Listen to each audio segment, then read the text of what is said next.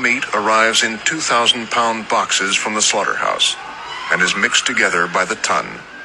This is a combo bin of meat. A combo bin is 2,000 pounds approximately of meat that's coming in from a boning facility where they take it off the carcass and put it into here.